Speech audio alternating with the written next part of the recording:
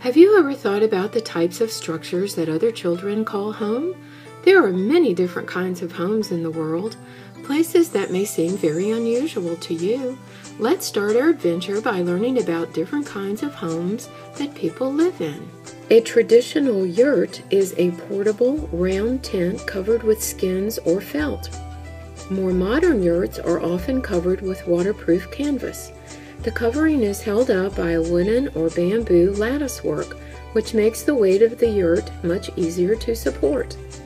Yurts were first built in Central Asia over 3,000 years ago, and probably looked a lot like the picture on the left.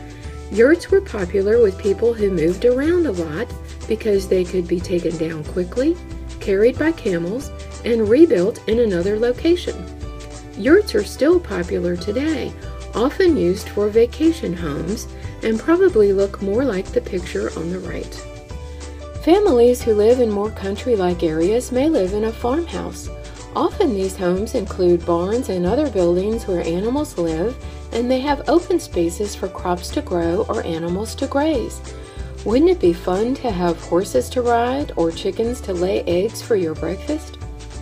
Very different to a farmhouse is a home called a row house, because there was a long row of homes all attached to each other. Although row houses were first built in Europe many years earlier, the attached design first appeared in the United States in Philadelphia as early as 1799. The Victorian home on your left is based on a design popularized during the reign of England's Queen Victoria, which was from 1837 to 1901. These large homes are easily recognized because most have slate roofs, 2 or 3 stories, lots of decorative woodwork, large front porches, gables or turrets, and are painted using several different colors. What a happy home design! They just make me smile. Almost completely opposite from a Victorian home is a much more recent design called a tiny house. These little homes usually range in size from only 100 square feet up to about 400 square feet. People who live in these compact homes are usually looking for a simpler way of life or a less expensive lifestyle. Some, like the one in the picture, are on wheels so they can be easily moved to a different location, while others are more permanently constructed on a traditional building site. Have you ever seen a house with grass growing on the roof? Going back to the Viking and Middle Ages, in Scandinavian countries like Denmark, Norway, and Sweden, people used birch bark covered with sod to insulate roofs and make them waterproof. The sod holds the birch bark in place and cost almost nothing to build. Of course, more modern construction methods have been used for many, many years, but it sure is interesting to think about living in a house with grass growing overhead. Can you imagine living in a lighthouse? Wow, how different would that be?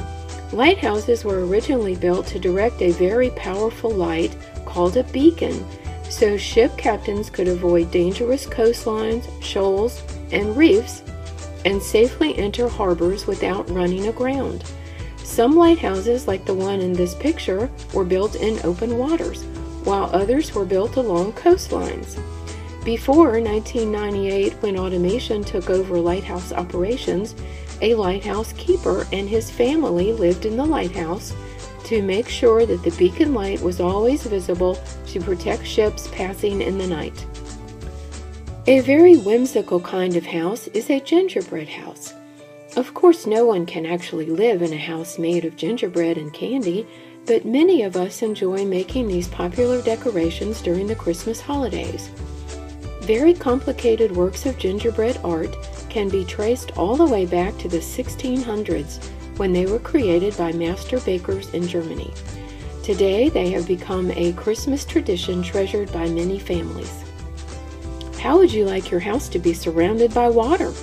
There is a city in Italy called Venice that sits on small islands that are separated by canals and connected by bridges.